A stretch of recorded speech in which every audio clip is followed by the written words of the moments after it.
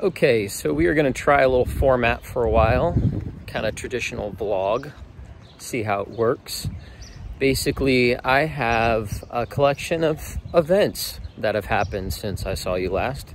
I figured I would share it to you as I go for a walk to the post office and drop off the happy packages.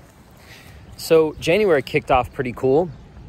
I wrote an 8-page article for George Magazine, which is John F. Kennedy Jr.'s entertainment and political magazine.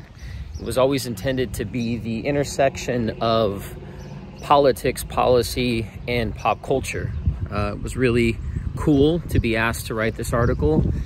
And I not only go into the backstory of my life and my family's life, about how we wound up in California pursuing the entertainment business, I also explore some higher level themes like the global government's response to COVID-19 and how the media is used to position certain outcomes. So I encourage everybody to give that a read. I'll probably end up just reading the article as a separate video, but check it out. It was awesome. I also recently got a chance to go to a friend's wedding in Cozumel. It's the first time I had gone scuba diving in a long time.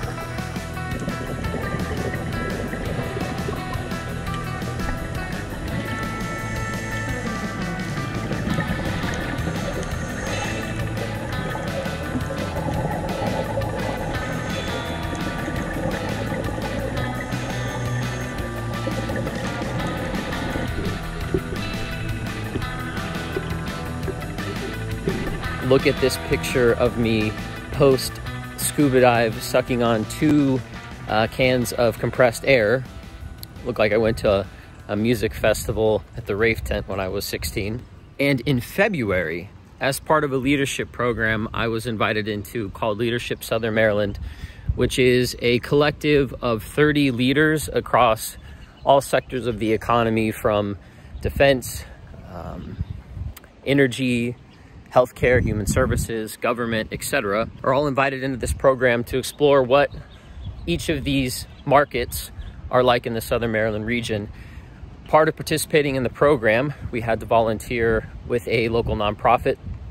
I chose the Arc of Southern Maryland, which is a group that works with developmental and physical disabilities and advocates for not only funding but resources for the community.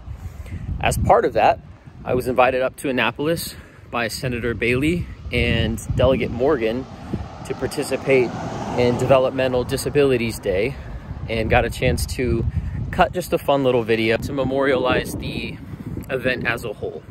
My name is Mindy Cornett Shufflet, and I am the virtual program coordinator with the Arc of Southern Maryland, and I've been here for 17 years. My name is Dennis Reedy. I go there for Zoom. I go for out in the community. I run the district service. So the Arc of Southern Maryland provides services in Calvert, Charles, and St. Mary's County, and we provide services to individuals with intellectual disabilities to make sure they have access to their communities. That could be day program services, community development services, residential services, personal support services. Our goal is just to make sure that everybody has equal access to the community. Well, thank you guys for coming up here today. You're welcome. This has been my 3rd time speaking to legislators asking for funding. Not even just extras, but the normal day-to-day funding of the individual. The Maryland team that are up to visit us today, one of my good friends, Denise Stokel, Steve Gerard, Nicholas D. Police, Kevin Schmidt, and Jennifer Raylan. So remember, you went to school. Yes. Then you graduated. Yes.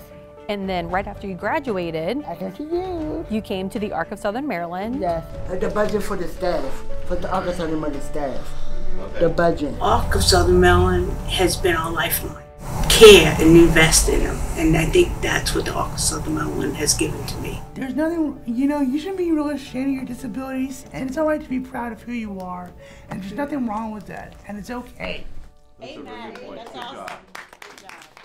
What was really cool is before I headed off to Mexico for my friend's wedding, I shared the video with Senator Bailey and Delegate Morgan, and they were cool enough to share it on their platforms as well. It's been a pretty cool start to the beginning of the year, and we will continue these recap walk and talks as long as it makes sense. I hope everybody's doing well, sending you love, and cheers to a bountiful, thriving, loving, and supportive 2023.